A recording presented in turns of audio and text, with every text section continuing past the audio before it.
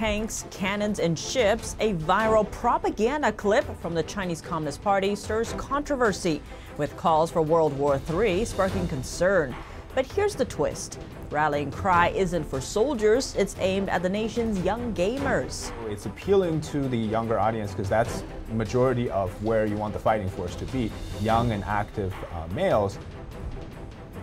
U.S. Deputy Secretary of State Campbell raising the alarm about a surge of what he called economic migrants flocking to America from China. How is Beijing responding? I think it's fair to say that the Chinese government is aware of it, probably a little concerned by it, but I don't think they've taken steps at this juncture to curtail it either. Major U.S. airlines urging the Biden administration to pause additional flights between China and the United States. They point to what they deem anti-competitive policies pushed by the Chinese regime. And companies in Taiwan have backup plans on the brain in case of a Chinese invasion. What's their plan B?